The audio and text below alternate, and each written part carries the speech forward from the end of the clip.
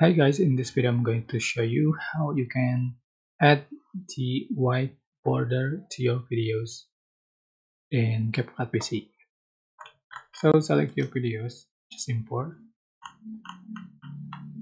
For example,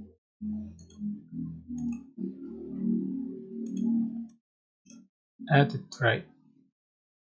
So you can select basic, select canvas, and select color, select white color, change border aspect ratio and original, and you can scroll up and things for the scale. So for example 7 90%, and you can see the border, this white border has been added to your video.